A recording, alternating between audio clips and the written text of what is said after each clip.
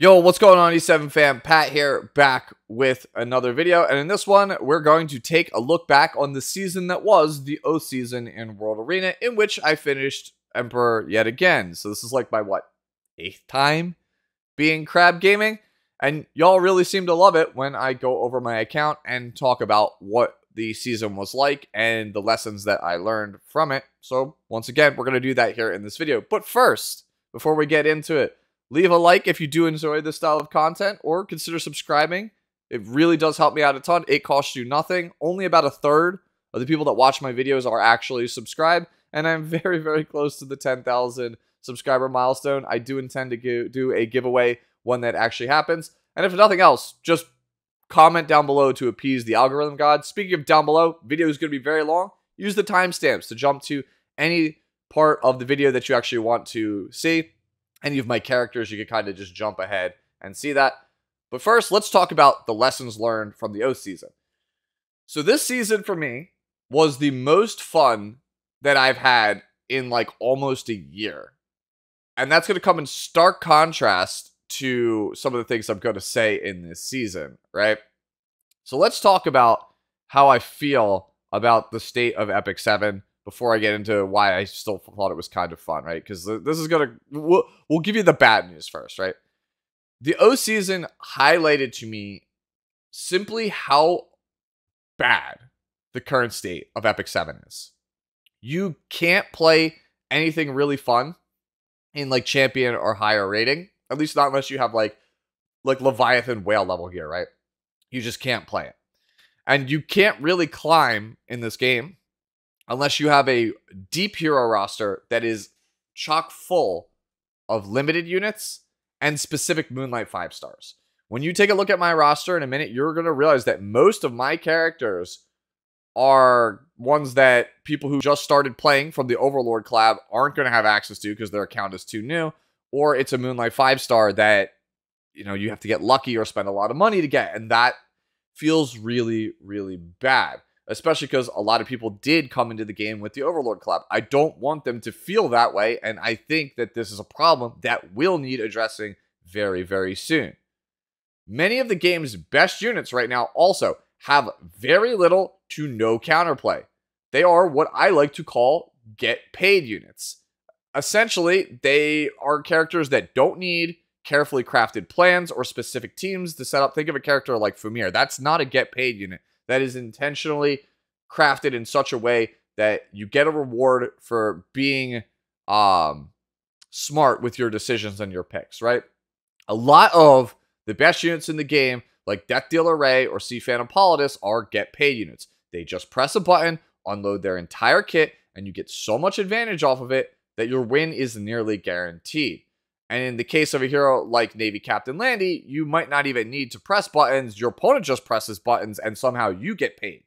Like, these style of units are just really frustrating and unfun to play against. They make the game super unenjoyable. Now, as I said at the start, though, it's not all doom and gloom. I did find this season very fun. And I think the reason why I found the season really fun is because of my audience, those of you who watch me. I streamed more games this season than I did in the past, and I think that I had a blast doing it because you all made it that way, right? We played really stupid things together on stream, right? We tried to stall people out with Einzel going when he came out, right? And that was really, really fun. I got to Luna cleave a couple of people. Like, people would basically donate to me to get me to try to kill people with Luna or force me to try to cleave, you know, like when it's not my comfort zone, just to do it because it's funny, right? And I had a blast doing that. I got a lot of laughs out of doing that stuff. We got to explore Albedo together when she came out, and I even made a video on her, and people seemed to think she was really mid, so I went and did some propaganda style streams to try to promote her, to let you know I think she's really good. And those streams didn't exactly pan out really well, but I had super fun with them. And I also, in those streams, learned a lot about the character. And it let me progress her to, I think, is her final form. I think I've settled on where I want to be with this character. And I think she's ridiculous, and we will talk about her in a little bit. Now, in addition to all the streams, right, I got to hang out on Discord with you guys a lot after various different streams just during the week. We got to talk strategy through either the chat channels, the DMs. You know, I would give you guys advice on your drafts. You guys would give me feedback on things that you're seeing. And it really felt like I was having fun, and I had like a little community that I'm actually like interacting with, and I love all the people in it. It's amazing. It's a great feeling. I got messages like this one that I'm going to put up on screen from a longtime viewer, Machi, right? When I see this, it fills my heart with so much joy.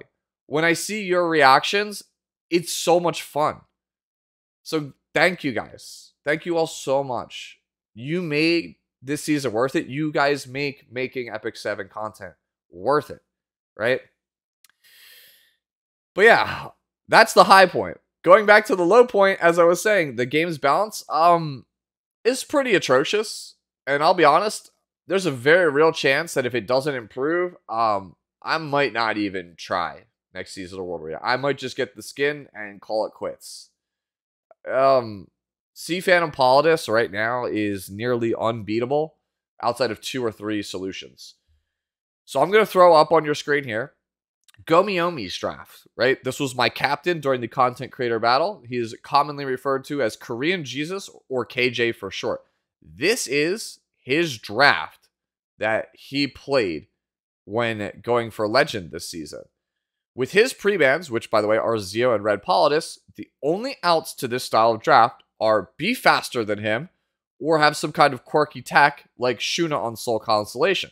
And if you only have one quirky tech, he just bans it. So yeah, kind of hard to outspeed a 310 unit, by the way, in case you didn't notice, especially when they have a 14 speed imprint. Most people cannot contest that. And if he's playing it with like a mage, like you see like Roana here, and he soul burns it, there is 0 counterplay to the draft. You just die. How is that fair? And now you might be thinking, well, okay, so he did this in Legend. How successful was it? He was #1 in Hall of Fame. The best player in the world this season for the O season. Because there's no counterplay other than just pre-banning it. No consistent counterplay than just pre-ban the character. And even then, he has contingencies with Conqueror Lilias. So it just doesn't feel fun or fair. We have made a situation where the speedster characters like Flitica, especially with the advent of Sid coming out, Flitica with like Sid or Sea Phantom Politis plus Conqueror Lilias plus a draft like this, there's not really that much counterplay at all. Right? Now, on the flip side, if you live in Slowville, like me, it's incredibly difficult to tank down because characters like Gala or Jenua just obliterate most of the characters in the game in one hit. There are a few tanks that are usable into these characters, but otherwise, most of the tanks of the game are pretty awful. And the thing is, the tanks that actually survive Gala, like that reduce enough damage that you can live through Gala and play a game against them, if your opponent is on a standard comp with Gala and you are on a standard comp with one of these tanks, what ends up happening is the game takes forever. I am somebody who enjoys playing slow, but when my games are averaging 10 to 12 minutes, like I have to basically choose a draft that lets me stay in the game for 10 plus minutes to have a shot of winning. That is not fun for me, and I'm sure it's not fun for the people I'm playing against, and it's probably not super interesting for the people that are watching me on YouTube or Twitch. So we're in this situation where there's just simply too much damage, right? Too much insta-win stuff in the game, and there's very little to stop it. And the things that do stop it and allow the game to actually breathe make the game super slow.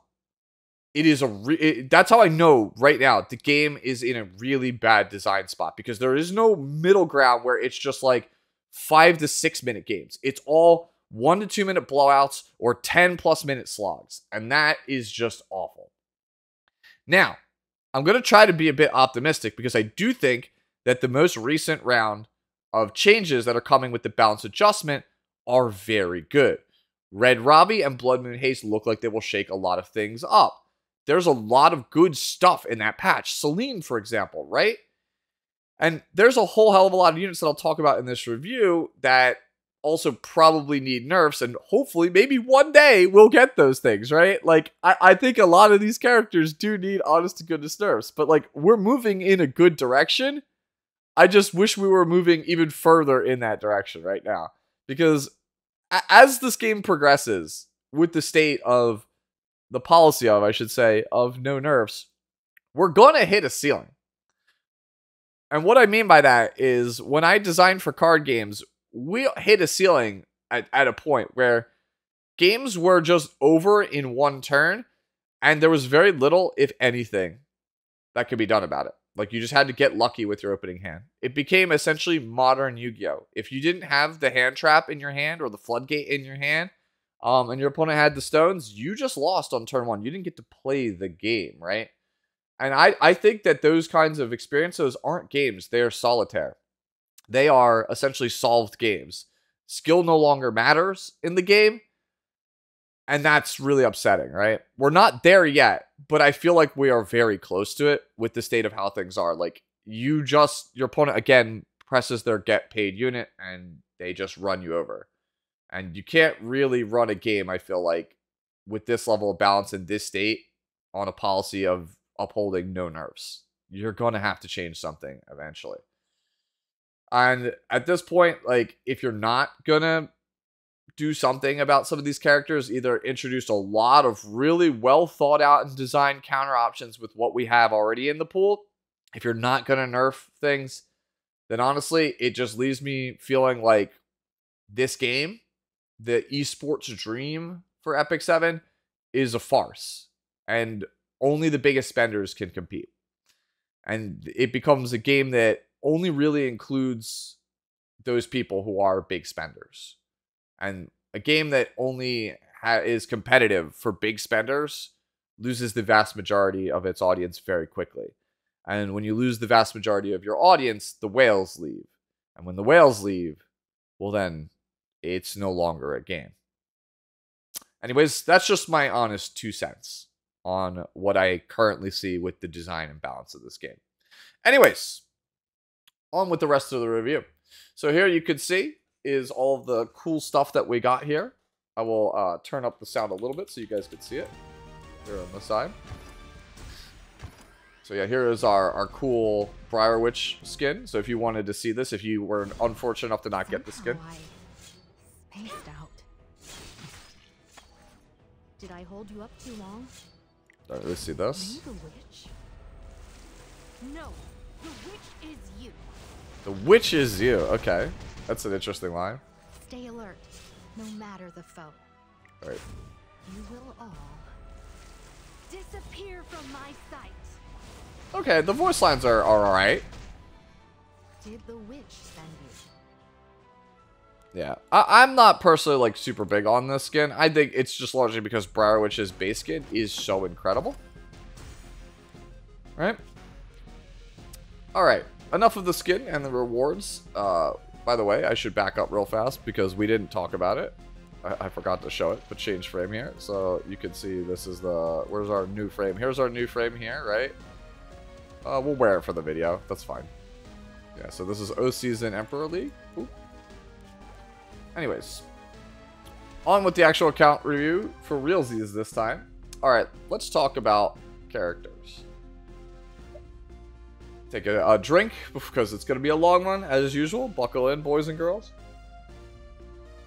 Edward Elric. So Edward Elric, actually, he started to become pretty bad in the last, like, season or two. And he has started to make a small resurgence in the current metagame. My build is a little bit different than the last time you saw it. I think it's less tanky with a bit more damage. Injury is still here because there are a lot of Laia pickers on ladder, so I still needed to have some kind of out to Laia versus debuff comps. Still good at checking things like Briar Witch. Ambitious Tywin is very prevalent, so you need some way to kind of, like, you know, you have to have some kind of damage dealer that can crack out of the stun defense break combo. Edward's not the best one, but he's, like, at least decent there. But there are a lot of drafts, like, especially in Cleave, a lot of new age Cleave characters, like, that people play, like Blooming, Luluca and stuff, Ran, Zio, Red Politis makes a huge resurgence. these kinds of characters can't really beat Edward Elric, so he became not only like a decent answer to some of the Laia comps that are playing heavy debuffs, but he's also pretty good, again, into anti-cleave. He still feels like a scam unit a lot of the time, but he's still an important character to have, right? And once again, I feel bad for new players because Edward Elric hasn't had a rerun since August of 2022. So if FMA doesn't come back, this is just a very critical tool in your kit that you're just never going to have access to. All right. Next up, we have Red Lilias. I only played Red Lilias in matches where my opponent banned Laia, took Laia, and took Lua. Basically, if they tried to... Like, Laia is the silver bullet to Lua. It's the reason why Lua is not really played much anymore. It's because Laia is a little every game unit because she just does everything. She's just honestly a pretty broken unit. So having a Lilias in the wings, like, you know, ignore my non-reforged here, right? But, like, I played her, like, once or twice. It's only into Lua when they have Laia or Laia's pre-ban. There's no other reason for me to pick this character. Winter. Winter is just here as, like, a backup to punish Death Dealer Ray comps. Like, if they are basically all in on Death Dealer Ray and have no damage, they're probably looking to ban my Dragon King Sharoon. So I wanted to have another character that punishes them really hard. It's the only time I pick Winter. I don't really pick her in any other scenario. Jenua, aka Jamal, Jaden, Joshua, whatever you want to call him, Joseph. Mine is just very whatever. You'll notice that mine's on Grace of Growth. And that's because I wasn't confident that I wanted to hard commit to this character and let him be viable and open for most of my games. And that's why I didn't give the Mullah to him, because I'm pretty, you know, pretty low on Mullah overall. As you can see, I only have 12 to my name. So, like, I'm not, like, in the best shape Mullah-Gora-wise. But I recognize the character is broken, OP, stupidly powerful, need to have access to him. So I decided to have him geared in case I decided I got frustrated of another character and took him off pre-ban, which did happen a couple of times. I won most of the games that I had him because he really is that broken, even without his S1, excuse me, fully maxed out. But overall, this character is just another, like, it's another design mistake because he just blows up. He's designed to blow up your Abyssals and your Landys because they're so hard to kill, but what ends up happening in reality is that he just kills everything. Like, he one-taps, like, everything in the game. So when games with him involved just basically devolve into games where you're just on, like, 3 or 4 blue units versus him and just praying that you get the 50-50 miss from the elemental disadvantage, that's terrible design, right? Like, if the counter is just stack all of one color and pray, that's awful. That's absolutely atrociously bad game design. And then the rest of the, like, counterplay to him is just baiting his S2 and then trying to stun him, which, you know, some of the best players in the world, they play this character on, like, 180 to 210 ER. So, like, your ROL baits don't work on those ones, and they still kill you in one hit, so where's the counterplay? I don't know. This character is just a mistake.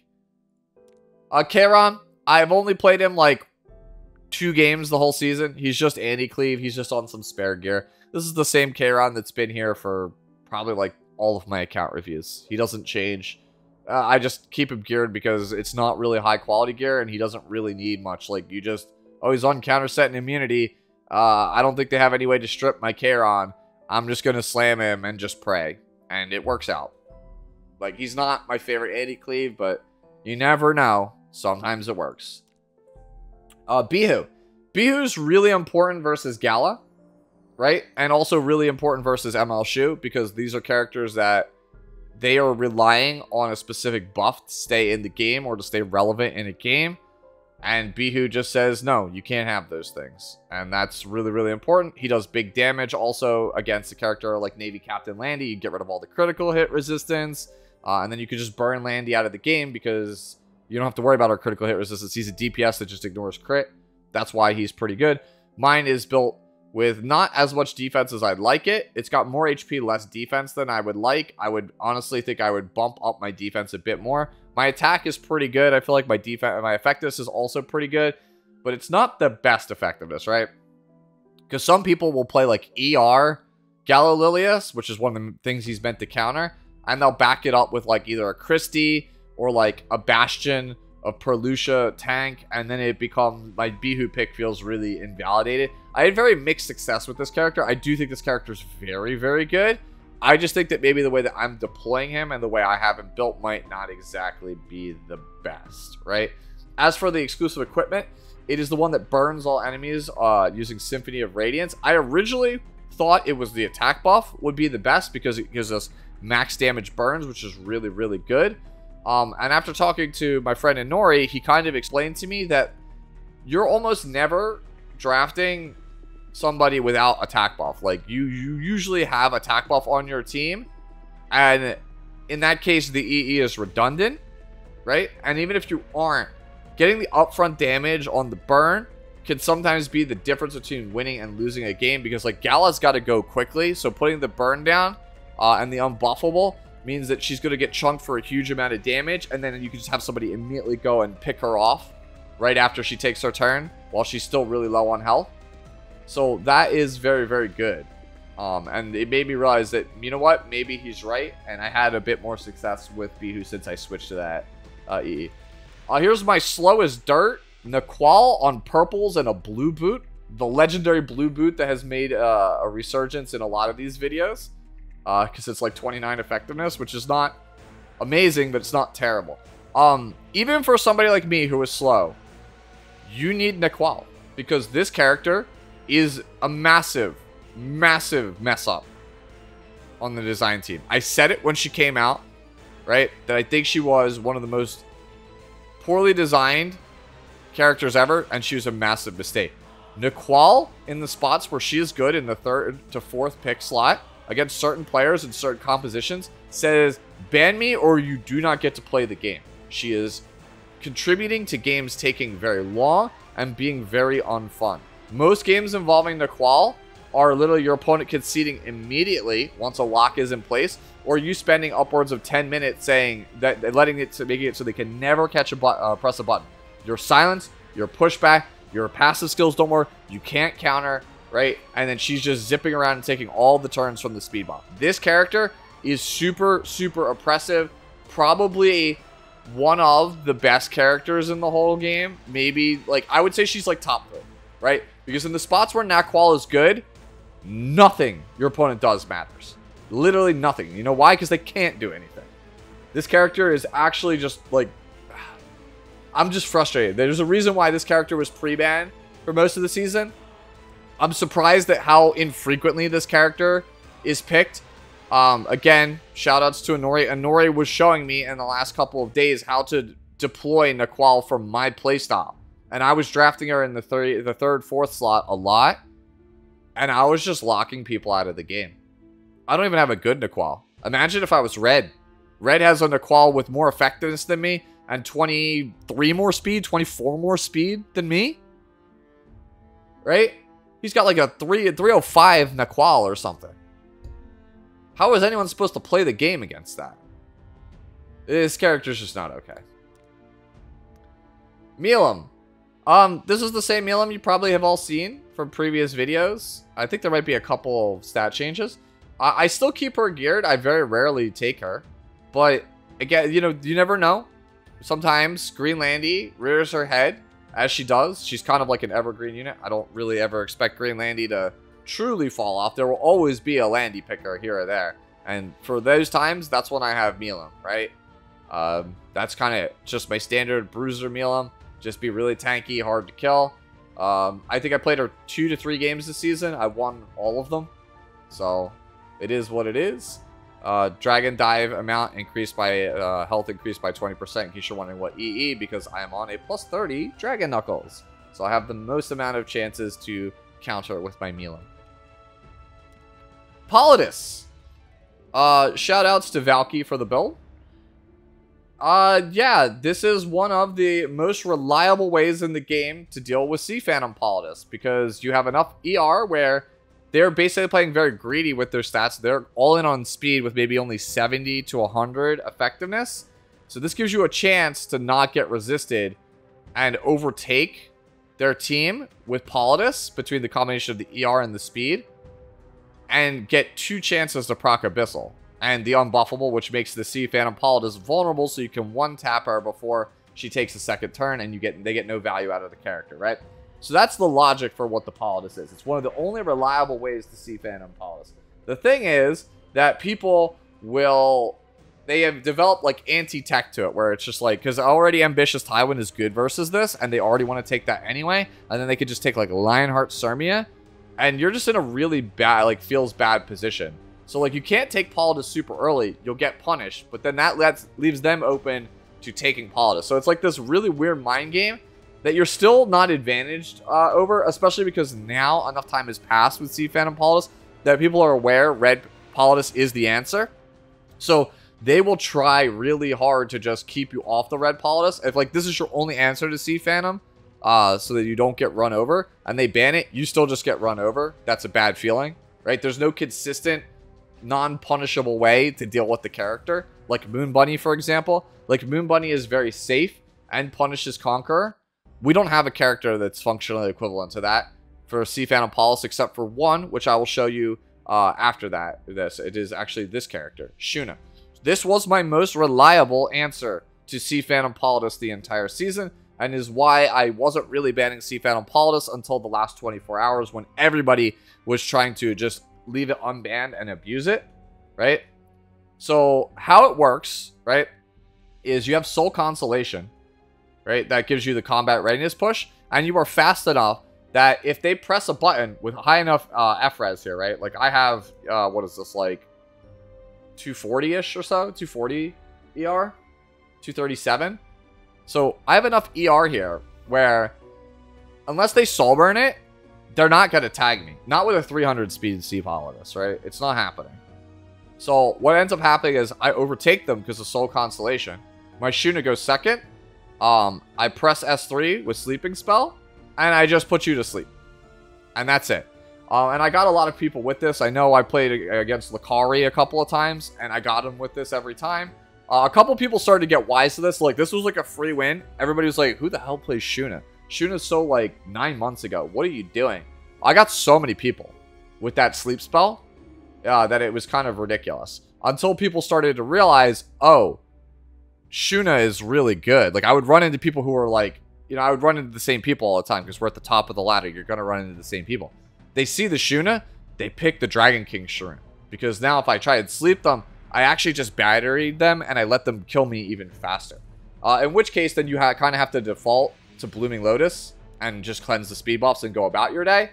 But that leaves you susceptible to things like Dragon King Shroom's defense break, Ambitious Tywin stuns. So it's not a perfect answer. This is what we just talked about with Politis, right?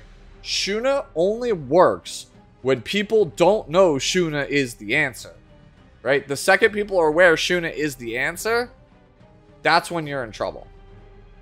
And by releasing this video, I am now further propagating the Shuna tech, which means more people will use it, which means more Phantom Politis players will be aware of it, which means that they just won't let it happen. So less counterplay. The character's still just broken. Got it? Good. The girl Luna with 50-50 crit chance. Right? Always got to have the girl straps. She is super lovely. We love her. She's the best. Unfortunately, she's also the worst. She's not good, but I liked playing her this season on stream for you guys. I know how much everybody loves Luna. I think I was like 3-1 on the season with Luna. Yeah. The most important collab unit in the entire game that comes from a collab that will probably never ever come back because, well, reasons. Equipped with probably the most important knight artifact in the game that's not Elbrus or Arius, and probably is also never coming back. Smilegate, please, you need to figure out a solution. Your player base will dwindle if you cannot find a way to produce a carbon copy of ae-Karina for your players. This is like a staple character. If you can't operate at 300 plus speed with multiple units, you have to have this character. And even then, I would argue you still have to have this character. She is the best anti-aggression character in the whole game. She's been the MVP in one of my seasons and very close to the MVP in every other season. This season is no exception. She's super good against Joshua, you know, Jenua, right? She's still a staple versus Cleave. She's good into ML Landy because you can just Death Break and pick her off. There's a lot of matchups where Karina is great in. And I just don't know how you're supposed to play Epic 7 without her. I just don't. So, Smilegate, you know, whoever's watching this, Gimmick, if you are watching this, it needs to be said. It bears repetition. I'll keep saying it as many times as I have to. We need either an Espa collab rerun, or you need to come out with a carbon copy character with the same kit and same artifact and treat those characters as ae-Karina and Rocket Punch Gauntlet. Essentially reskinning the same character and giving it again. Because without this character being available, players just don't get to play the game. And now what I don't want is for you to power creep this character and come up with a better version of it, because that seems to be the way that we do this, is if we need a solution, we just make a better version of it. That would be also toxic, right? I think this character is fair. I know a lot of people will say this character is toxic, BS, broken.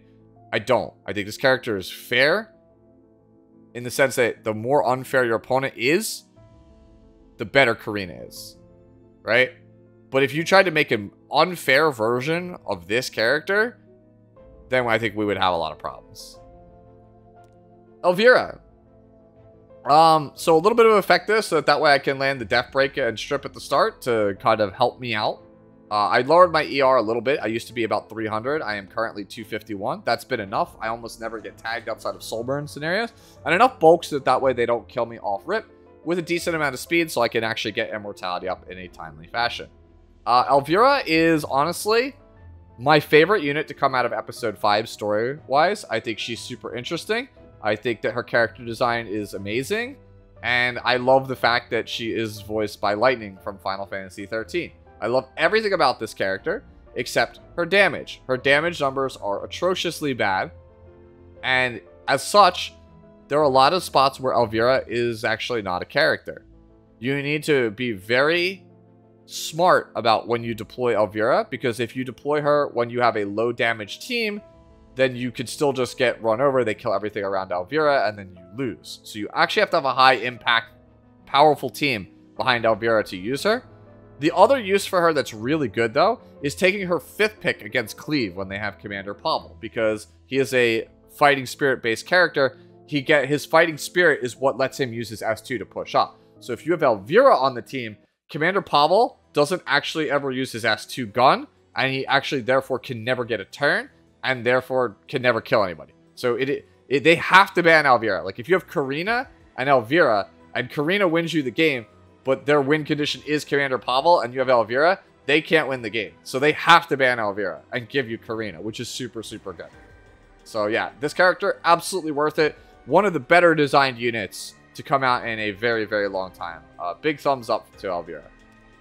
DJ Byblis. Byblis. We love Byblis. Shoutouts to Crest, my bestie. He was saying that he thought Byblis was very good before her hotfixes back in December. And after she got the hotfixes, he was convinced that this character was Giga OP and meta. And that she was the absolute destruction of Navy Captain Landy. Like, this character would house Navy Captain Landy. And he didn't understand why she wasn't a slam dunk pick every game against Landy, because he was confident this character hosed her. And this was back in December, right?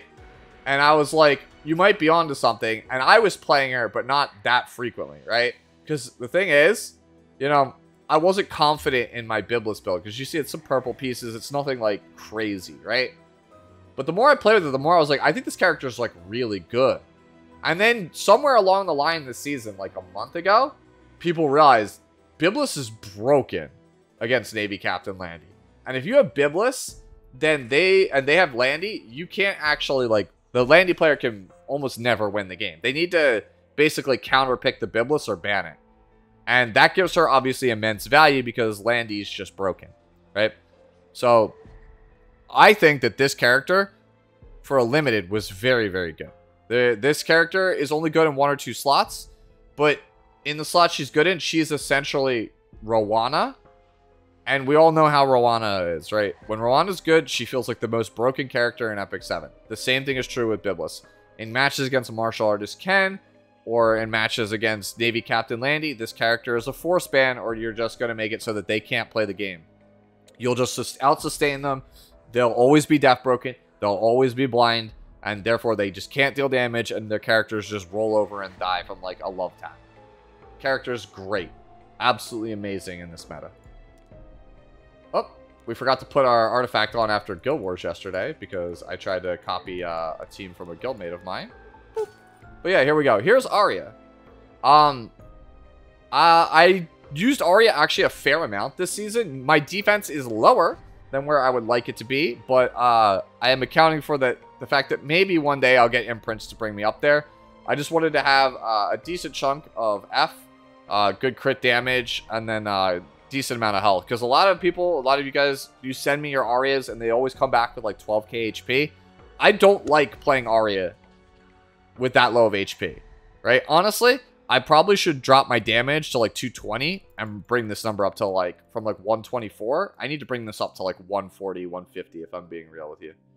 But overall, Aria is very good when you let Jenua through, because there are a lot of games where like you'll have Karina Aria and they have Jenua as their only real source of damage. Or they have like Abyssal, right? Like I've had drafts where I've had like Elvira, Karina, Aria, Albedo, and then like they have like Abyssal Jenua as their team, like DPS, and it's the worst feeling in the world.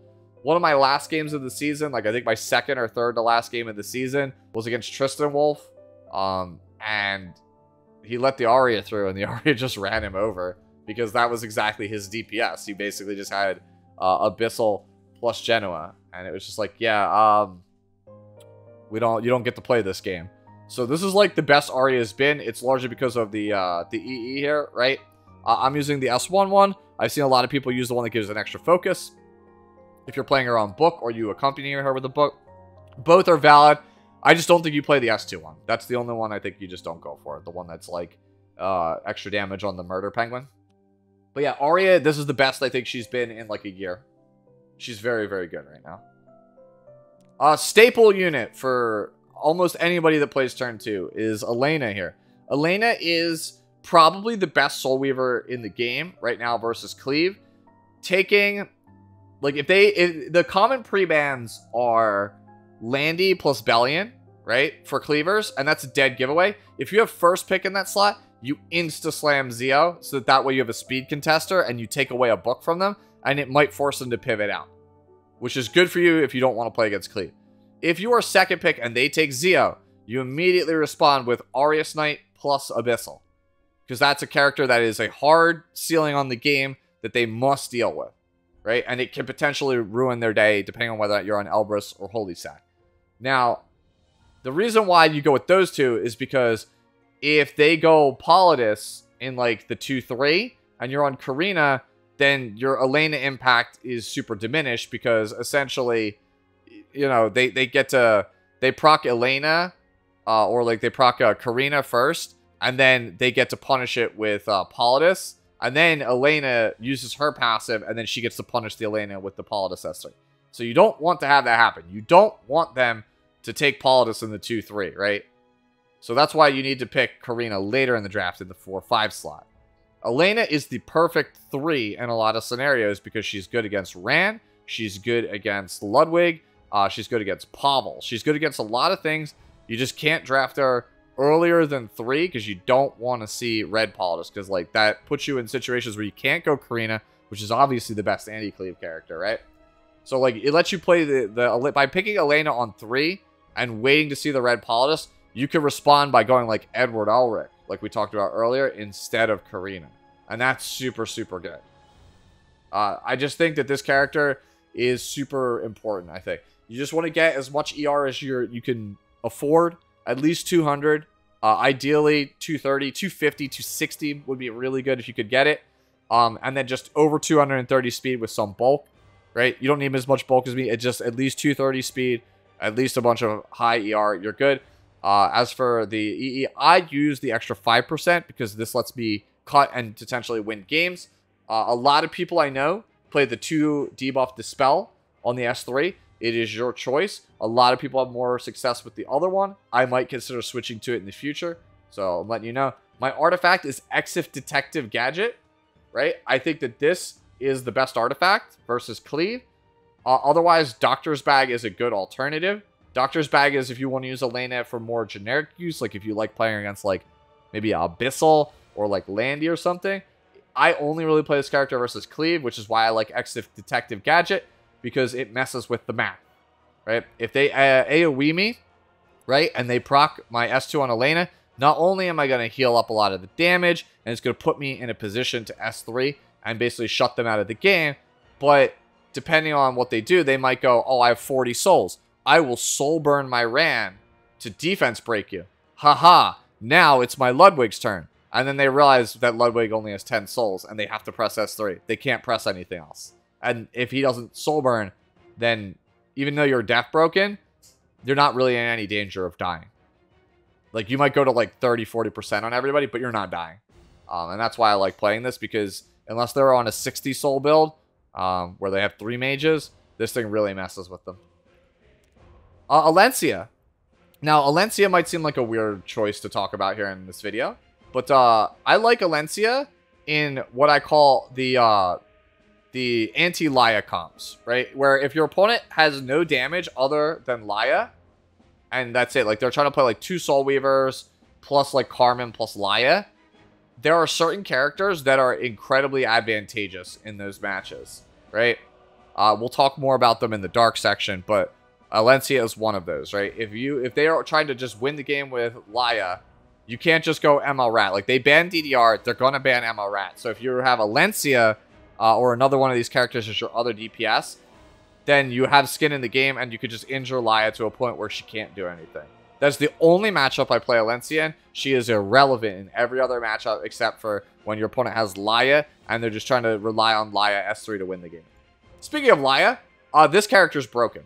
Like, one of the most OP, stupidest design characters I've seen in ages. This character is so stupid, right? Honestly, I probably should lower my speed to get more HP. The best ones that I've seen on ladder are like 260 speed with like 30 to 31k HP. You see here, I am just shy of 25k HP at almost 270 speed. So mine isn't even that insane comparatively. And I still have free to play already. I don't even have this at max yet, right? I'll eventually get this there. I'll eventually slate this character up. Laia is a huge design mistake. We needed a nerf to Lua or an answer to Lua, which was good. But the thing about Laia is that if Laia was just this and this S2, right? The S1 and the S2, she would still be a playable character. This, the Spirit of Rock, is actually the most egregious thing on this character. Who thought it was a good idea to make Handguy, but faster and with Dark Corvus's ult? Like, she has completely replaced Handguy, and she is just borderline oppressive. Like, if you don't have ML Rat, and they pre-ban DDR, right? Even if you had DDR, bro, what are you supposed to do? Like, your only choice is Cleave. And if you're not fast like me, you don't have, like, great answers. Which is why I kept Alencia geared. Because it's one of the only, like, good injury units. Like, it's like Edward, Alencia, and then there are 2 other solutions we'll talk about when we get to the dark units. But overall, this character's just overpowered. She was my most played unit on the season. I think I had, like, a 60% win rate with her. She's just broken. Just broken.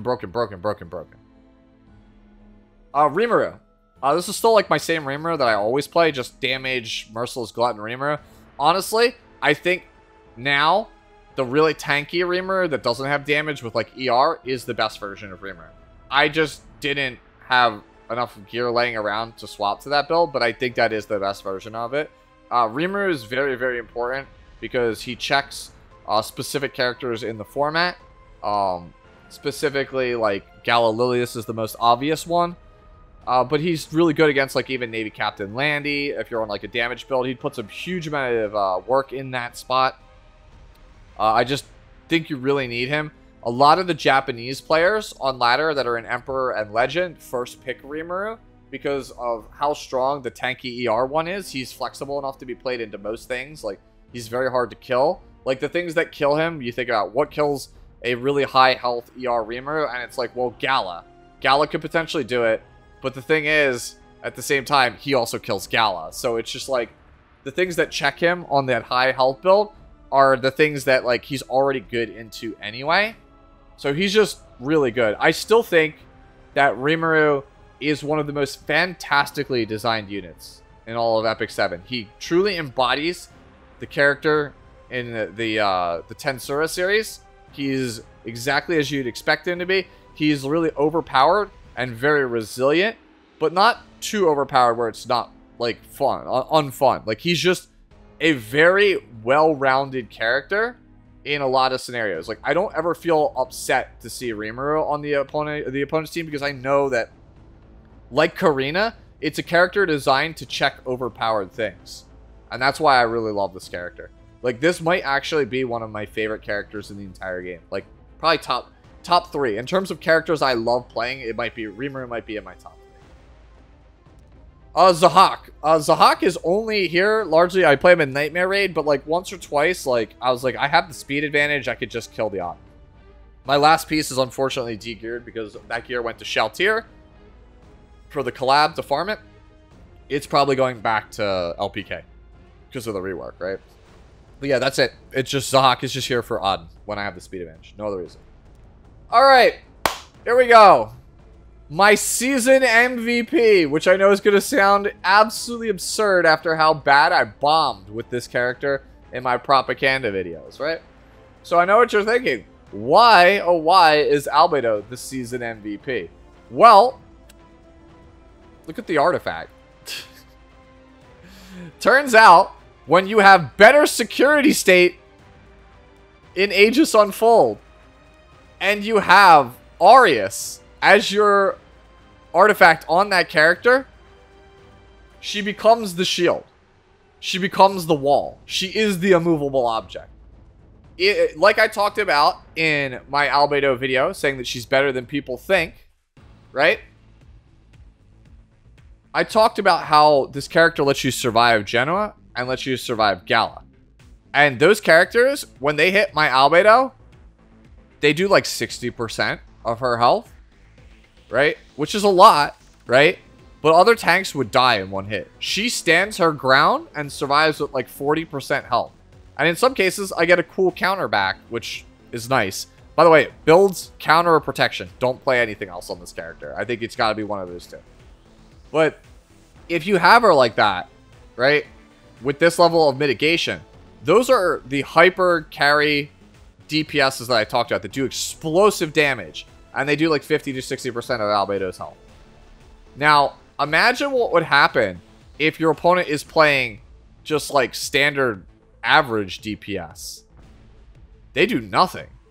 It's like literally like, you know, like flies to her. Like it's just like pellets bouncing off of her. It doesn't even like hurt her.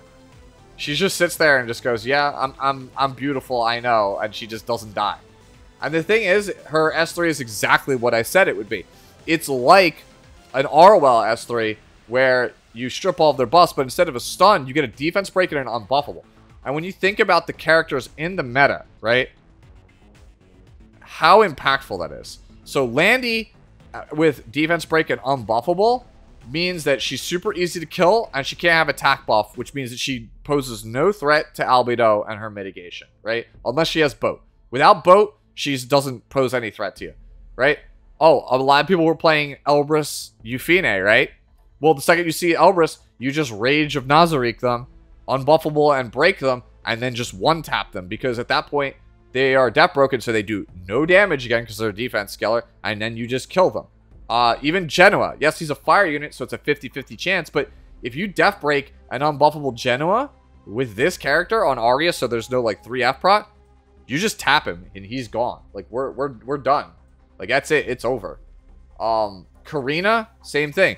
Death break it. It's over. Just start thinking about, outside of Auden, start thinking about the damage dealers that are commonly played in the format, right? ML Rat, without unbuffable, she doesn't do anything. So your tank is literally the best mitigation source in the game and sets up your kills. Playing her on 3F is still very good, right? I'm not going to sit here and tell you it's not good because I had a lot of success with it. But on Arius, this character feels next level busted. Like, you can't kill this character. She was probably my most drafted tank at the end of the season. Like, you can't kill her. And I'm not going to do it here. But I know, like, Valky and a bunch of other content creators are just going to unload on people for saying this character sucks and needs a buff. Because, you know, I tried to tell you all. I told you so. And I'm here to tell you once again. I told you so. She is that good. And no, I'm going to say it for the record now. I thought before she was mid, it might need some tweak to the S2. I'm here to tell you, on Arius, at least to me, this character's nuts. And doesn't need anything. Armin. My favorite anti-cleave unit to play. And yes, I got to play her a lot more this season. A lot of you people wanted to see her on stream. And yeah, I kicked ass with her. She's great. I like her. Honestly, I like all the Armins. Like, I'm not like a fan of the character's design, but I like that Crimson Armin lets me play the game. I like how funny it is to watch characters explode from Green Armin, and I just think Bad Cat Armin is the funniest character ever. So, yeah. The Armins are good. We like the Armins. She does big damage because she's got 3k defense and almost 300 crit damage. This has been the same build for a year and a half now. If you're a new player watching this, right, and you're struggling versus Cleave, this is a great budget 4-star character that you should consider picking up. You should consider making an Armin. She's very, very good. It's not just for the fact that her Albus Ritual Sword counters do big damage. It is also because Protect here, her S2 passive, it decreases damage suffered by a single target attack on anyone on your team, right? By 20%. Which means that they can't kill you with things like Green Sid or even Jacko. You might actually survive. So if you're dying to those kinds of things, get yourself an Armin. She's great. Senya. We love Senya. I hate the fact that the skin is now associated with a cheater. But y'all know how much I hate base Senya's attire because it's just not very ladylike. It's not very... It defies physics, right? And I don't like that. But yeah, we love Senya. We heckin' love Senya. We still play Senya even in this meta. My HP is lower than it has been in the past. My attack is higher than it has been in the past. And that's because I had to kind of steal a piece from Senya. She used to have like 17k HP, but only like 4,700 attack. But I had to steal an HP piece somewhere for someone. But at least she's still usable. I use this character in spots where my opponent went very greedily with their draft, where they have like Auden and like a couple other characters, right? Like, so they have like maybe Auden and other characters that just don't have any way to deal with it. Like if they go like Landy, Auden, a non-stripping tank, and then like another DPS, I can just slam Senya, and I know if I get to that S3, no one's stripping it, and I'm just winning. I'm just controlling the pace of the game from there. So we still like Senya. Again, 4,500 attack with like 17.5k HP, 17k HP is probably a better build than what I'm playing. But yeah, this is my Senya. I wish she was a little bit tankier. Need to replace a piece of gear. I think it's the body. Nah, one of these pieces has it.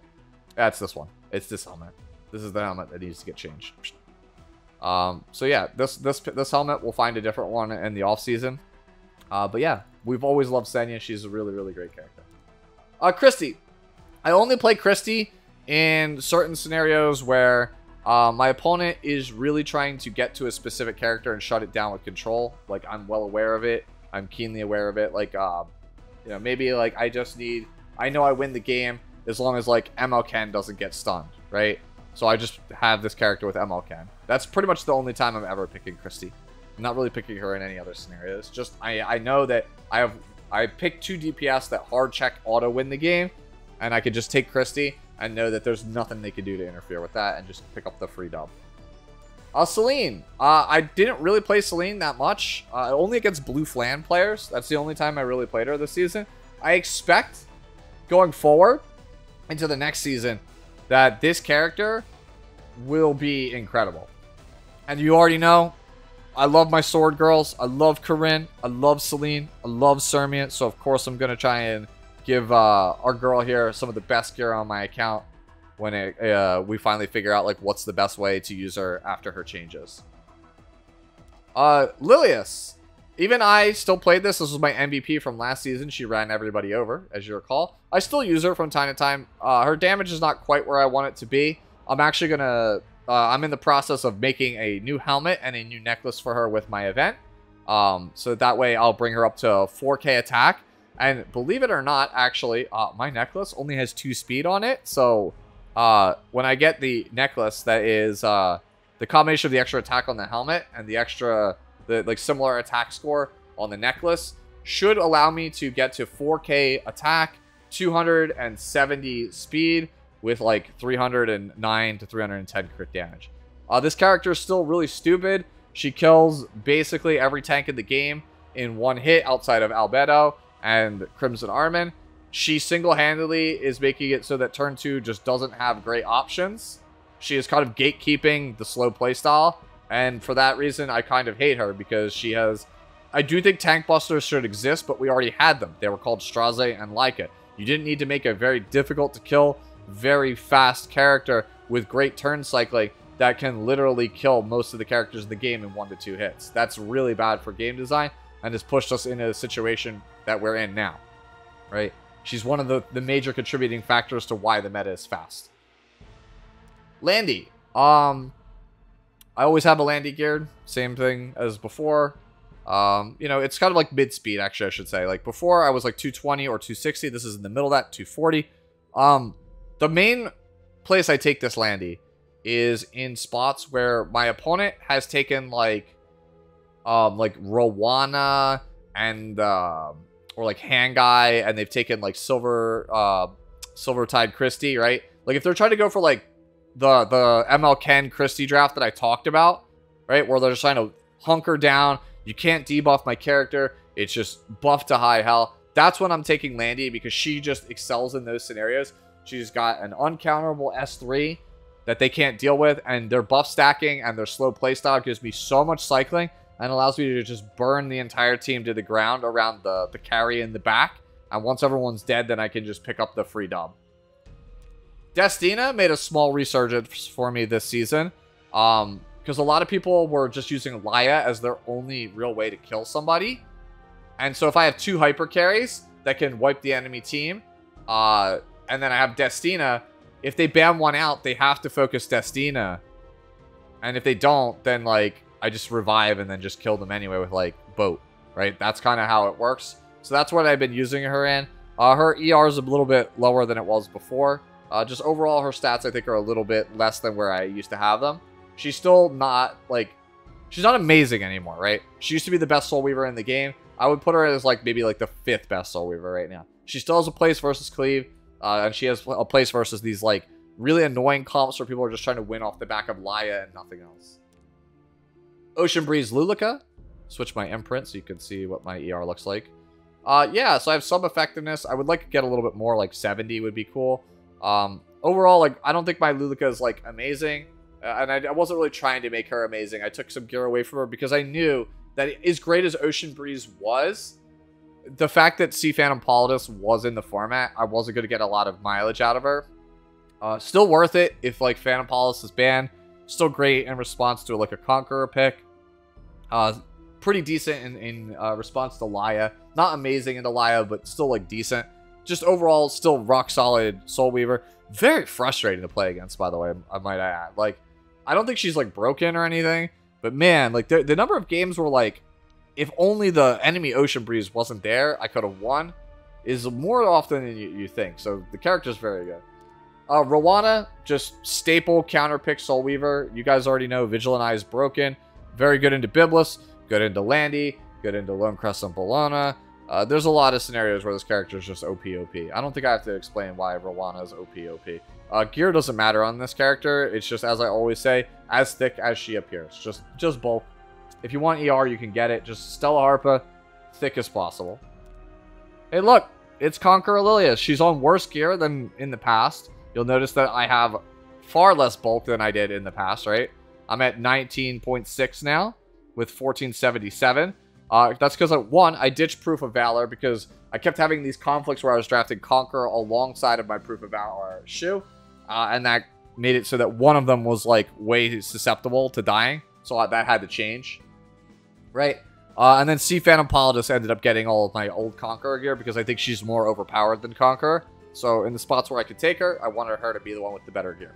But yeah, again, I've been playing for nearly 2 years now a 290 speed Conqueror and getting Emperor. So maybe you don't need 300 or 310 like you see your favorite streamer to actually start winning games and climb to champion. Maybe possibly even Emperor one day.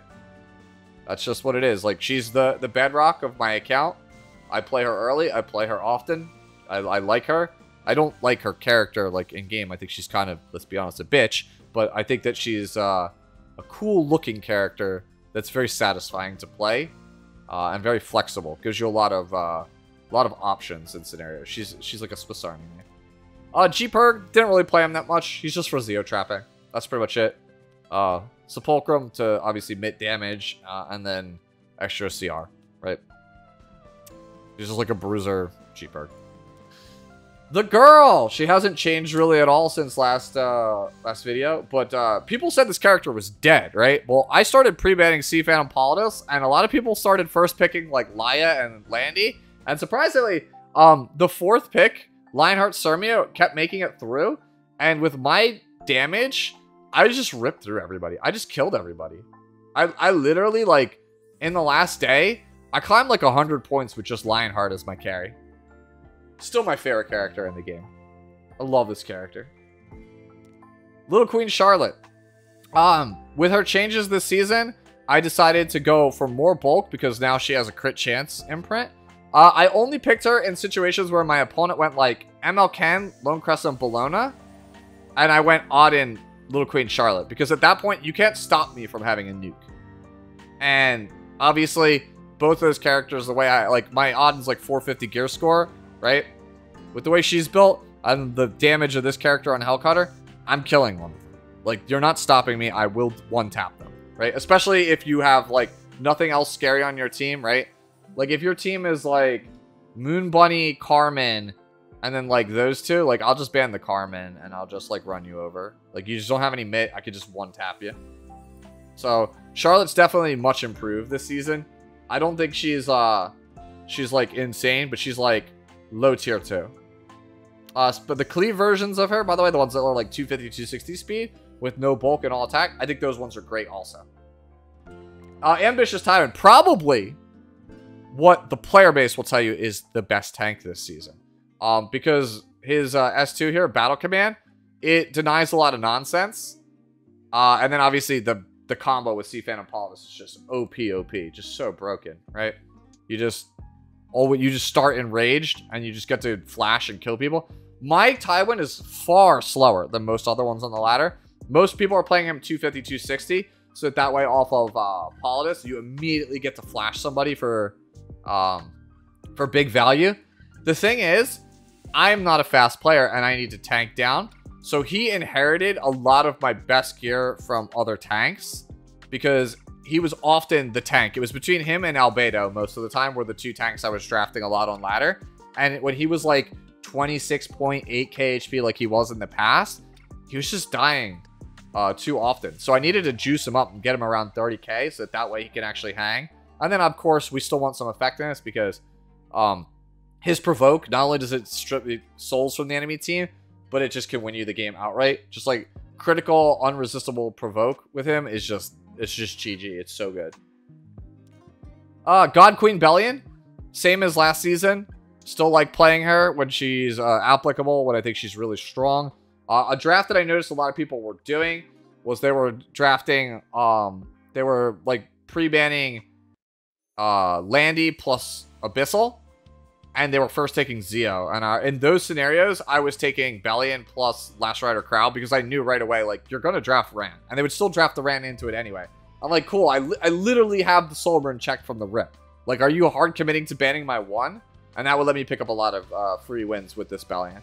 I still like having good bulk, good damage on her so that my counter kills you in, like, 2 counters. Like, it takes, like, 2 counters from this Bellion to just rip through my opponent's team, usually if they're cleave. So we still like her. Here's Bellion again, by the way. God Queen Bellion. Yes, this is a real build, even though it's missing 2 reforges. I don't have enough gear. And yes, she's 0 Malagora, 0 imprints. So if you're wondering what the logic is for this one, some cleave players don't ban Bellion, like the one that we just talked about, right? And they leave it open, and you could just take this early in the draft as your Aria Knight, and it's on protection set, so it gives you the longevity. You look at her health and defense. She's just a brick. She's not here for anything, to be a brick. It just gives protection set, barrier, immunity so you can't stun her unless you strip, and then Aria's the damage share. That's it. She's just a brick. It's so funny how this became a build this season, when this was a build I theorized back when I did my first thoughts and initial impressions for Bellion. It's funny how we've come full circle, right? I originally envisioned Bellion just being a brick that sits there with Arias that denies souls, and that actually ended up becoming a reality. It's so funny that that actually is the state of this character. This character might have some of the most flexible build paths in the whole game, because you could technically play her counter, you could play her injury, you could play her protection set like this one, you could play her 270, 280 speed with high effectiveness for Apocalypse. Like, she has 4 builds, and they're all very, very viable at various different degrees. Like, she's very flexible as a character. There's a reason why this is one of my favorite characters to play in the game. Because she feels satisfying to play, and she feels satisfying to theorycraft and brew with. I like characters like that. I think that's, aside from Shackles of Suppression, getting rid of souls, right? I think everything about Bellion is wonderfully designed. Crimson Armin. So, this character has more bulk, less speed than you're used to, and that's so that I can spend more time in her S3, Shield of the Holy Spirit. Ace Trainer let me know that if your Crimson Armin is between 130 and 140 speed, Trap Tricks also let me know this. If your Armin is in that speed range, the average Laia laps you twice while you're in invincibility. So if you have, like, base speed Navy Captain Landy plus Crimson Armin, that stays in invincibility for a very long time. And they can't really get to it. And that allows you to pick up a bunch of fighting spirit on characters like Landy and then just dunk them. And they're like sitting there waiting to throw the guitar, waiting for you to come out of it. And it never actually happens. So, yeah. Alongside of Albedo, this is a staple tank of the format. I think that that Crimson Armin and Albedo are the 2 best tanks in the game right now. With Ambitious Tywin also being in that conversation, I think they are the big 3 when it comes to tanks right now. And that's because they just, either they're the 2 best mitigation sources, or they just have defense break in the case of Albedo and Ambitious Tywin. Like, defense break is the most powerful debuff in the game right now. I think that if you can defense break, your team is really strong. It doesn't matter what you're doing. I don't care what your playstyle is. I don't care if you're aggro with Briarwitch. I don't care if you're slow with Albedo. I don't care if you're fast with Ram. Defense break is what wins games right now in 2024 of Epic 7. And so if you want to win games, get defense breakers. Last Rider Crow. He's on a lot of hodgepodge gear. You'll notice that he's not on lifesteal this time. He doesn't have any ER. This is just all like leftover stuff I got laying around. I think it's like a bunch of stuff I borrowed from Tamarin. There are certain spots where I want him because he's still a carry from the tank position. But Gala and Jenua and ML Shu and DDR, these characters being like, you can't ban all of those, right? Hua Young also, right? Those characters, you can only ban 2. A third if you count the post ban. There's 5 checks to this character that instantly kill him. So, like, how are you supposed to play him with any regularity? So that's why I just don't like LRK right now. I think he's fallen off really hard. And that's not his own fault. He's still a fantastic character in terms of kit. It's just that the characters that are played right now don't let him actually enter the game. He never actually gets to enter the game. Navy Captain Landy, right? This character is broken. I don't think I have to explain it. She's currently up as I'm recording this on the video. She is up on the summon banner. If you don't have her, pull for her. Or at least wait until week 3 to see what Senya does. And if you don't like her, pull for Landy. Because this character is broken. She is not okay. KJ, again, to go back to his draft, pick Navy Captain Landy even in his cleave comps. This character is broken. And one of the most unfun, unenjoyable, terribly designed characters in the entire game. She borderline has ruined this game. And honestly, no matter, the problem with her is she's so strong that if you try to make answers to her like your Gala Lilias, right? Like your Beehoos or whatever. Anything you can develop to check Navy Captain Landy super easily, it's not a surgical, like, precision strike. It's like dropping, like, a daisy cutter, like a nuke. It literally, the collateral damage is it destroys every other character in the game around it. Like I said, I feel like she's borderline ruined the game. And I don't know how again, unless they are willing to nerf characters, I don't know how you design your way out of this problem that they put themselves in. Oh, we skipped Arwell, my bad. We jumped ahead, mouse wheel problems. Alright, so Arwell. Still one of the most reliable tanks in the game. I think she's all reliable. If you don't know what tank you want, I think Arwell's pretty good. I think Albedo has stolen her thunder because the main thing for me was I would always pick Arwell into Armin so I could death break, or not death break, but I could strip people out of the invincibility. Like I could basically like peel them out of Crimson Armin's invincibility and then focus fire them while the rest of the team is invincible and pick up the dub that way. Albedo is a better Crimson Armin extractor than Arwell because the thing is, not only do you rip them out of the invincibility, but you death break them and unbuffable them. And also you could preemptively rip them out of the ROL situation, right? I've had things where it's like Albedo goes first, or like she's going, and then I have like Lone Crescent Bologna is going to be my next character, but it goes Albedo, Crimson Armin, Lone Crescent Bologna in that order. And I'm like, well, he's going to S3 with Crimson Armin. Well, no, what you end up doing is you just use Albedo, just defense break the character. Crimson Armin goes to press S3, but it doesn't shield their DPS. And then you just S3 it with like Lone Crescent Bologna and it just explodes. Right? So Arwell's still very good because she is essentially Adamant Arius. Like, I think we're at the point in the game where if you want to be a tank, you have to be Adamant plus Arius. Or you have to do something so incredibly bonkers proactive like Tywin. Otherwise, like, it's not going to cut it anymore. That's why, like, Last Strider Crow fell off. Because he's the only one of the big three. When I talk about big three, I mean, like, big three mitigation knights. Arwell, Crimson Armin, Albedo. All three of these characters can hold Adamant and Arius at the same time, essentially. That's why they're the big three right now. And if you're, with Tywin kind of being that other one. Like, right, Tywin's not a mitigation knight. He's just a proactive knight that can hold Arius. That's great. But, like, for premier mitigation, the big three is Arwell, Albedo, and then Armin. Triple A, basically. Albedo, Arwell, Armin. We'll call it Triple A. Savior Auden. This is my, like, 450 gear score lifesteal Savior Auden. It's the same one as all the other videos. She's all reliable. She is actually surprisingly incredibly difficult to check right now in the meta. Like, Ludwig is the most consistent thing, and Briarwitch, they're the two most consistent answers I see to Auden. So she's terrible versus Cleave. Don't ever pick this character into Cleave. She's so bad outside of the 5-pick versus Cleave. I see so many people at lower ranks picking Auden versus Cleave. Please don't do that to yourself. You're gonna die every time. But in response, like, if you have, like, Navy Captain Landy and Savior Auden together, it's a real strong combo. It's like peanut butter and jelly, because the things that you want to beat Navy Captain Landy, Savior Auden probably checks it. Like, it's just like Gala, but even then, Gala can die to random salvo, right, if you just get lucky. But, like, you think about it. ML Chem dies to Aiden. Abyssal dies to Aiden. Lone Crescent dies to Aiden, right? So, like, she became, like, the PB and J, right? I would commonly take Landy first, and then based on their draft, take either Lionheart or Auden in the 4-5 slot. And I think that's where she's best right now. Spirit Eye, largely only used for Guild Wars, but sometimes when their only damage dealer is Abyssal, and they got no CC, Spirit Eye is a pretty good pick, because you just press S3, and you win game, because they can't kill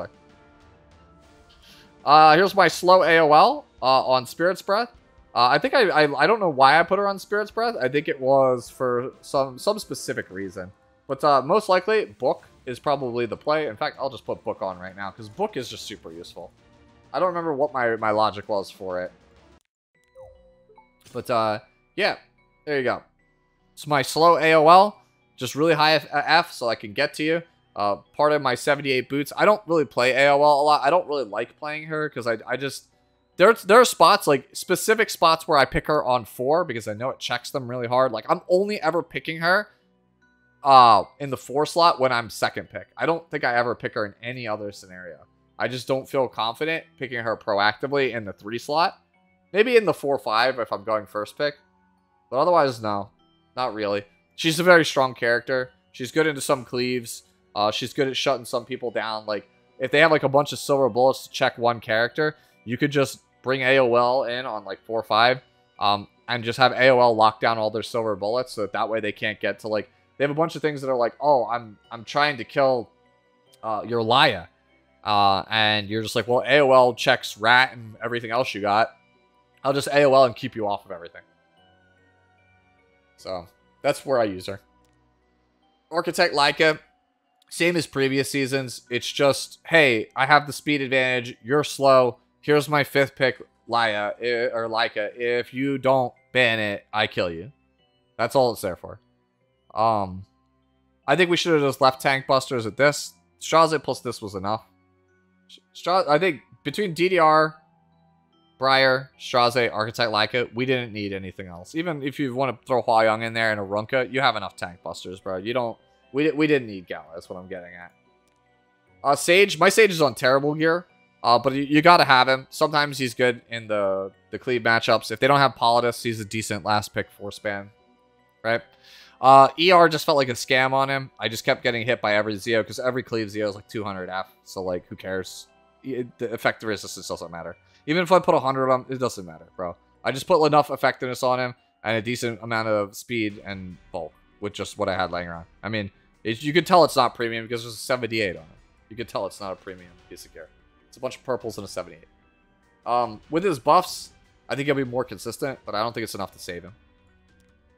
Solitaria, I had to move some stuff off of her. I forget what the reason was, but she's not as good this season as she was in previous seasons. Definitely picked up some games from her. Definitely won some games, but also lost a lot of games with her. I'm a bit down on her because once I started looking at the match history and seeing that like I was only winning like 45% of my games with Solitaria, it started to make me realize like maybe she's not as good as I think she is. Like, she batteries Abyssal, she does nothing to Landy, right? You're CR pushing odd in unless you're getting stuns or extra debuffs from like Daydream and stuff. Just a lot of the common DPSs like Lionheart, Lone Crescent, like you're just battering these characters, right? It's I'm just like kind of down on her. She's still strong when she's strong, still impressive when she's in those right spots, but otherwise, it is what it is. Sylvan Sage Vivian. So I only played this character twice the entire season. One with her both times, and it's the same exact reason that I talk about every single season. I only play her in to protect the Spectre 10 of Briacon, because when you have her start on book, and then you have her S3, right? There's nothing they could do. They could silence you, and you could still get the Spectre. In fact, that's all I usually do, is I just soul burn, get the speed buff so I can come flying back around and soul burn and kill the Spectre. That's it. That's all I do with her. And then immunity, so that way Spectre usually goes ahead of her, like right before her. Like, Spectres are usually like 205 to 215, maybe 230. So they can't stun my Vivian. So then my Vivian just goes soul burn, hit your Spectre, fly back around to the front because I have speed buff, and then either press S3 if I need the health, or soul burn again, win the game. Ah, yes, Dragon King Sharoon. My like one of my favorite units to play. I keep saying that this is my daughter because everyone hated on her and bullied her and said she was really bad and ugly and she's got like a weird hand and stuff. Like, people were making fun of her like all the time, and I was just such a big believer of this character. And it was about the time when I saw Elmage said that this character is actually snapped, and Red messaged me and said, holy hell, Dragon King Sharoon's a cleave character. And I just think back to that iceberg, that Dragon King Sharoon iceberg, where I said people think it's a DDR character. It's actually a cleave character. Alright, this character is just insane because she is anti-cleave, she is cleave, she is, the way that I play her, a sustain mage, right? There's so much you can do with this character. This character is incredible. I would say right now, in the current state of Epic 7, this is the best Soul Weaver in the game, next to Death Dealer Ray. I think her and Death Dealer Ray are the two best Soul Weavers, like, not even close. She is just incredible in so many scenarios. I'm sorry if you skipped her because you thought she was boring. stupid looking, not very powerful, but yeah, she's that strong. Infinite Horizon Acades. I primarily only really use this in certain like cleave comps when they don't have red Politis, or they're a very debuff heavy comp. They, if I have like this plus Edward Elric, it's very difficult for them to control me, right? Because if I pick my timing right with here with the matter reconstruction, aka I call it the Tinder swipe because she like swipes to the left, right? It's very, very powerful. You can get some very ludicrous buffs and just win the game. I just have some ER on her. I have 245 after Unfading Memories. Good bulk. Speed actually doesn't need to be as fast as you think. Like 200 is enough. 190. Just focus on getting your other stats up. Just let the S2 push you up. Let that do the rest, right? Moon Bunny. Not as much HP as I probably would like. Like I use the imprint usually unless I need the attack buff. Bulk is very whatever. ER, I wanted to make sure I have over 200 so that people can't get me. Doctor's Bag, so I can cleanse out of things. Just staple character I think that everybody needs to have because it checks Conqueror and a bunch of other nonsense. It checks DDR. Checks Nahkwol. That's probably the #1 reason why you should build this character, because she checks Nahkwol. If you have Moon Bunny plus Ambitious Tywin as your tank, Nahkwol is going to have such a bad time because all she can do is be a bad Lua in that case. And if she seals your Moon Bunny, to try to come back around and do it again, you just go Doctor's Bag, and I get out of it. Right? So, Moon Bunny, really important. Ruel of Light. Yes, I did play Ruel of Light this season. And she was pretty decent. Again, similar scenario that we talked about with Destina. Sometimes they draft the Laia only DPS comp, and if you just have Ruel, right, then, well, that's like really bad because they can't kill your Landy. Or whatever your threat is, right? So they're just like, damn, I can't just guitar and win the game. I gotta go through Ruel. Well, my Ruel's on Idol's chair, so thanks for the free offense for trying to focus my Ruel and get her off the board first so you can guitar. Yeah, my favorite Soul Weaver in the game, even though she's bad still. Speaking of bad, here's my really terrible Apocalypse Ravi. If Hezmana saw this, he would be ashamed. Which, by the way, shout outs to Hez. Has made it to Emperor rank this season. First picking Apocalypse Ravi every single game and maintaining over a 60% win rate. Honestly, this character was so bad because of DDR and so bad because of Rat. But the one thing I learned from watching Hez in his games is that if you first pick a-Ravi, which I don't recommend you do, but having a-Ravi on your team severely limits the abilities of Laia. Because Laia has no hope of ever beating a-Ravi. So if they are trying to play this like Ocean Breeze Luluca plus like AOL plus Crimson Armin plus Laia comp that everybody's like trying to play, something like that, you can just pick a-Ravi and just get 1 or 2 good axe swings into Laia. She'll be like 30-40% injured, and then she can't kill even the most mediocre a-Ravis with guitar. And then you just go, okay. And eventually Laia will die. Like, if they try to play that comp, a-Ravi just solos it for free. And when I realized that, I hastily cobbled together what you see on your screen, which is this terrible a-Ravi that I have. And I'm like, all right, I'll just pick it into those spots, right? Like, if I have the 4-5 pick, I'll take a-Ravi and another character that we'll talk about. And I just know I've won the game. Dark Corvus, I feel like I'm missing a piece. Oh yeah, we didn't reforge this. That's what it is. I changed this necklace for something else, but like it's just a Dark Corvus. Like if this was actually an 85, right? Like do I have the reforge? No, we do not have the reforge, sadly. But yeah, like normally he's like 30k, 31k. I played him at 32k, 200 speed earlier, but I think I copped some of his gear for another character. It might have been Albedo.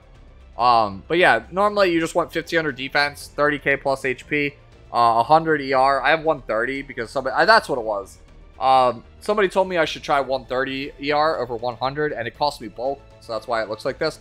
I'm going to go back to 100 ER, 31k HP, 200 speed like I had in the past. Here's Dilibet. Right? Dilibet is what it is, right? Mine's kind of slow, but she's good versus those control comps. Like, they can't kill her. In the spots where she's good, you can't kill her because she just always gets out of the debuffs. You can't control her. And then obviously she's got the pseudo cleanse on the S3. Honestly, this character, all she really needs, model disqualification. If this was uncounterable, this character would be nuts. That's like, I think the big thing she needs. Model disqualification can't be countered. Inferno Kawazu, I don't think I played him really like hardly at all this season. But it used to be for like the all AoE comps, where it's like, oh, my comp is like Landy and Lionheart. But even then, I didn't really want to play him that much. Like, it's just your standard Inferno Kawazu. I largely just use it for Guild Wars. Lone Crescent Bologna. This is my second season on the Destruction build. I like it a lot more than the counter build. I think I need to be a little bit tankier, I'll be honest with you. Because like I played against some Lone Crescents that were like 21, 22k HP. And even if it cost them damage, I don't think it matters. They were just winning more games, I feel like, because I just couldn't kill Bologna. So, yeah. We'll see. If I could get some more Bolognas, like Triple S, to get more imprints, that would probably go a long way. I think this is one of the most important ML5s to have right now because she's just good in a lot of scenarios. She's good versus Albedo. I should put that out there, right? Because Albedo just batteries her so hard if they just never touch Albedo. So that's one of the main reasons why I think you want to play her, because she's great into that character, great into Landy, pretty solid into Abyssal. Like, not amazing into Abyssal. Depending on what they have, it could backfire, but could be pretty good. Just good into a lot of damage dealers, I feel like, in the format. I've been playing her a lot this season. Martial Artist Ken. This is my whatever Ken build, whatever you want to call it. My Kenuff build, if you will. I just don't have another 30 Sigurds. It's on Bologna, and I use her more often. He used to be really insane. He's kind of a victim of Laia. He's terrible into Laia. So if you have Laia, then he's a lot better, right? Like we talked about before, Christy. Like, Christy Ken Laia is a pretty good shell. I feel like for a lot of drafts, if you can go that route, if they're playing like control heavy, because they just won't be able to kill Ken. Wouldn't play him into Urban Shadow Shoe. We talked about that last season as well. If he gets injured too low, then you just don't get Sigurd Scythe, and he just gets one tapped by Rat Gun by the S3. So yeah, he's not as good as he used to be, but he's still worth having. Speaking of characters that aren't as good as they used to be, but not worth having, I moved a lot of gear off of Mediator, right? But he is what he is, right? Honestly, this Warhorn is probably going to get copped from him, and I'm probably going to move it over to Conqueror Lilias. Is what I'm thinking about doing in the future, because I draft Conqueror so much, and I didn't draft Mediator nearly as much. Now, I always felt that Mediator would be an evergreen character, and I still think he's great. I think he's amazing into Ambitious Tywin, right? If your opponent is taking Ambitious Tywin, he is a snap pickup. I think he's so good into that matchup. But overall, like, he's just not what he was, because Laia is him, but faster, the same level of tankiness, offers the same level of utility in a lot of cases, and is also a win condition, right? So you have to choose. Do you want an attack buff from Quirk, or do you want a win condition? And a lot of people would rather have the win condition, especially because the win condition is pretty good versus Nahkwol and Lua, which Hangai is trash against. Urban Shadow Shoe, still on the same build from Urban Shadow Shoe, how to play Urban Shadow Shoe. No pen set, but that's just because I feel like having bulk and speed is more important than damage on this character. I talked about that in this video. Probably a top 5 damage dealer, I feel like, for standard, right? Like, if you're a standard player, you need this to be able to check Laia. She's super important. There's not much else to say. Just does so much damage when you are fast. That's all there is to it. Great character. Other great character, Abyssal. I tried Elbrus for most of the season. Problem is, when you run into Auden, you are dead in the water. You are dead. Whereas if you're on Holy Sack, you don't care about the Auden matchup that much. Like, you could still win that pretty free. So that's why I decided to go with it, because I was losing a lot of matches to Auden. Once I switched back to the Holy Sack, I wasn't losing as much, especially because I'm drafting Carmen and Albedo every game, or like Arwell, and I can just survive long enough from one of my big 3 to you know, get to my enrage, my trauma, and then just win the game from there. Alongside Landy, she's like the other cancer DPS in the format.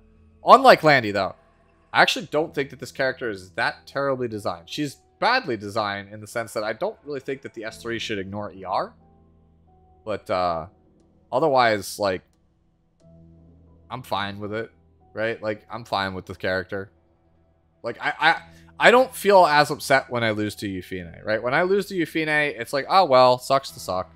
But when I lose to Landy, it's like, dude, this game, like, are you serious right now? Like, Landy makes me want to, like, break my desk, whereas Abyssal's like, oh, well, good try, go next. So, for me, I don't mind Ae-Karina as much. Briar Witch, it's the same one from previous seasons. Immunity, so it's harder to debuff. Guiding Light, highest level Guiding Light, so I get the bonus attack, as much attack as possible, right? I guess we should put on the skin.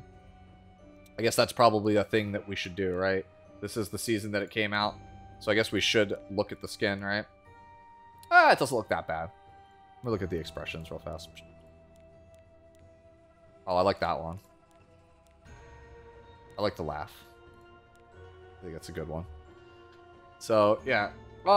Just a really good tank breaker. Good versus evasion units. Again, we talked about this. If you want to win games of Epic 7 in 2024, get yourself a defense breaker. Make sure your Briar Witch, by the way, I see this all the time in Fix It Fridays. You guys copy everything of mine, but the effectiveness. The effectiveness is important. I think it's more important than the damage. You need to get the Death Break. The Death Break is what's winning you those games. Here's my crappy Sea Phantom Politis. She's on my gear that used to be on Conqueror Lilias. Same speed, same effectiveness you're probably used to. Miscon File for the defense break, because obviously she strips on the S1. And then if you get the defense break, I'm going to say it again. You want to win games of Epic 7 in 2024. Defense break. It's that important. Yeah, character is super overpowered. Even somebody of my slow playstyle could take advantage of it. I started pre-banning her at the end of the season because I was just tired of playing against her because, you know, there's not really too much counterplay to her. It's really, really annoying. The final dark character to talk about versus the I play Laia and no other damage is actually Einzulgon. And he drew probably 7 or 8 post-bans. But the one or two games where I actually got him through, he did win me those games. Now, that's not to say that I think Ainz doesn't need a buff, because I still think he's terrible. But what makes him good is there are scenarios where your opponent is, again, Carmen, Laia, Ocean Breeze Luluca, and then, like, some other character, like some other supporter, right? Like maybe Roana or something, to try to check your Navy Captain Landy, right? And then they pick, like, another damage dealer. You post-ban that damage dealer. If they give you, like, you go, like, Arabi Ainz or, like, Alencia Ainz, that game is over. They can no longer win that game. So that's his value. That's his contribution to Epic 7. And that sucks because for, you know, Ainz Sama, like Lord Ainz, he should be way better than that.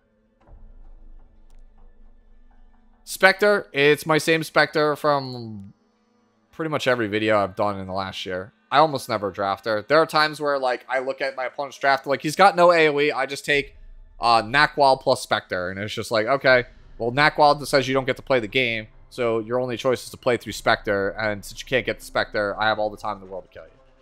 That's where you play Spectre. I don't think first pick Spectre is good anymore. Zio. I really like taking Zio into cleave if I have first pick because I'm full damage, so I could just easily rip through them. And, you know, my speed's a little low. Most Zios have moved on to like 265, 270. So I'm actually on the slow end now for a Zio, but that's life. That's how it always is. He's still broken. He's probably like top 5 character still in the game. Maybe top 10. He's just super broken. Death Dealer Ray, another super broken character. I didn't play him as much this season, and that's because he stayed pre-banned for me for almost the entire season. So this is like the same build as last time. My effectiveness is kind of low. It probably should be like 180 instead of 143, but I didn't see a reason to re-gear him because I just got tired of playing against him. And, you know, he's not a fair... like, I wouldn't say he's a fair character, but he's also, like, not unfair, right? He presses buttons. You know exactly what he's doing. There's no, like, RNG involved, but, like, there's just lack of good answers to him. Like, Dragon King Sharoon. Even Dragon King Sharoon is not a reliable answer to him because depending on where she's at in the CR bar, her passive doesn't work until she takes a turn. So if she's like at the bottom of the CR bar, they're like, oh, I can press S3, S2 and sleep your whole team. And as long as I kill Sharoon, like right now, right here, right now, before she gets to her next turn, I basically just time walked you and got extra turns. I just got a whole extra cycle on all my other characters, and then you could freely pick up a W. There's just no meaningful counterplay, I feel like, to this character outside of Sharoon, and even then, it's not great counterplay. This character's just stupid. This is another, like, reworking him, I think was just a really bad decision. I just don't know what they were thinking. But yeah, that's it. That's everybody on my account that I played this season, or at least considered playing. Notice how most of my characters are limiteds and ML5s, right? That's what I said at the start. I think that they have a lot of work to do this summer to fix the state of Epic 7. Because I think right now that RTA is... It's getting better, but it has a lot of problems. And things like CFAN and Politis did not help. Alright. Thanks for watching. I recognize it's been like an hour and a half. Hopefully you enjoyed it. If you have any questions, let me know down in the comments below. Also, let me know how you finished this season. If you made it this far, let me know. How did you do this season? Were you happy with your performance? What are you hoping for next season? Would love to hear any and all those things. As always, enjoy the rest of your day, the rest of your week. I'll catch you in the next one. Bye-bye now.